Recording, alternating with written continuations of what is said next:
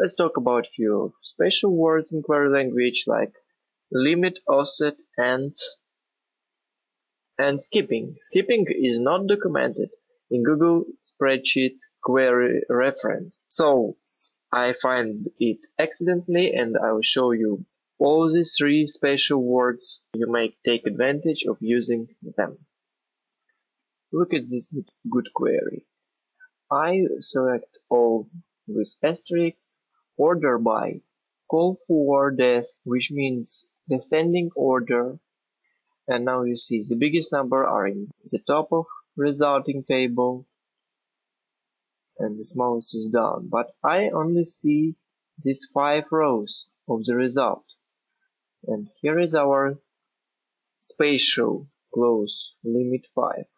When we delete it, we just get the whole table. But if you want on the top 5 rows from the whole table, you may use this limit spatial word. Also, we may want to make some offset. What is offset?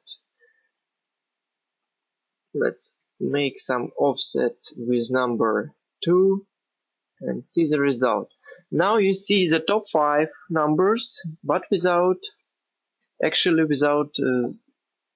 top 1 and top 2. You see that offset with limit, it just keeps 2 results and then it gives our limited 5 results in the end.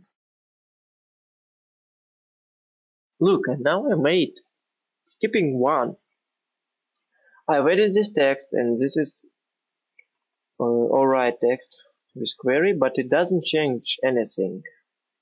But if we make skipping 2, you see the other result. You see 18 and see at the row table 18, then it skips the row 2, gives us 0, 0, 16, minus 15 and 15. So it skips each second row. Skip 3.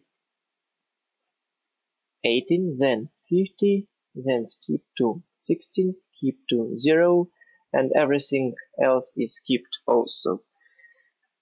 There are some special cases when the number of row or if it's even or odd row important for our output, and for these cases you need skipping to be used as smart and also undocumented way to make the proper result. Hope you like this video and see you next video.